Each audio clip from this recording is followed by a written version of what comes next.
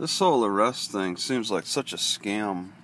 So you got a cop who arrested me on a Friday night, had my car towed, and the car towing place was making $40 a day. As I sat and wait for the judge on Monday, since Friday, easy money. I was stuck in jail.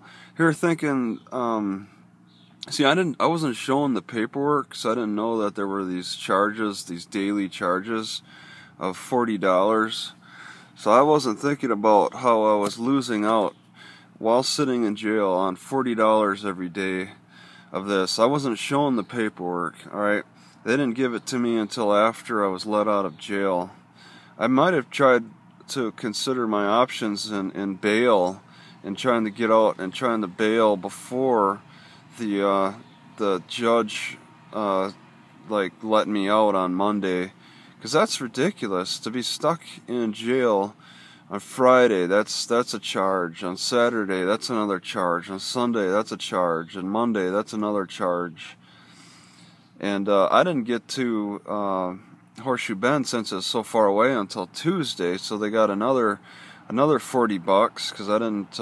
I got back to Horseshoe Bend on Monday in the evening, but I don't know. I couldn't get a hold of anybody. I didn't have a phone, and a lot of the places were closed. So there was this one bar. I kind of wish I would have gone in that bar now to at least save myself a day, save myself $40. All right.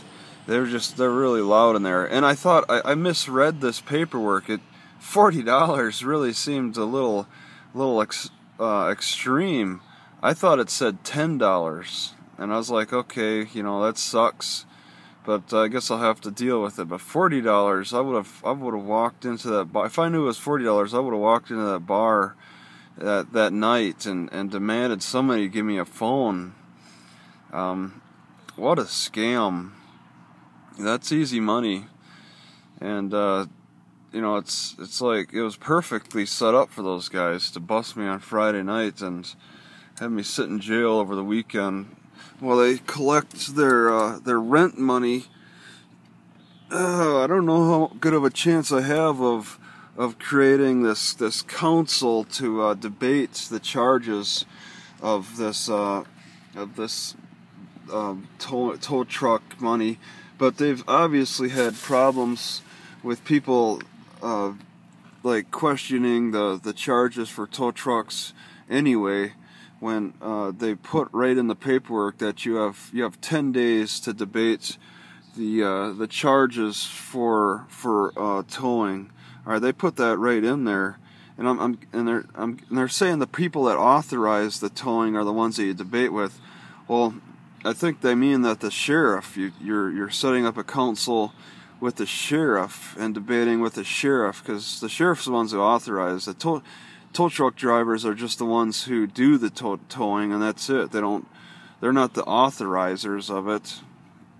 And I certainly didn't authorize it. I didn't give permission. That was permission given by the sheriff, based upon his fraudulent arrest, and then trying to erase the video of our interaction. It's like such a scam. It feels like such a scam. I mean, it knocked out half my savings just on that. I really thought that I didn't think the costs would amount to that much. But he was telling me, the sheriff was asking me, do I have $750? And I'm like, no, I don't. And he's like, I hope this is worth it. He kept saying, I hope this was worth it. Yeah, it's definitely not worth it. All right.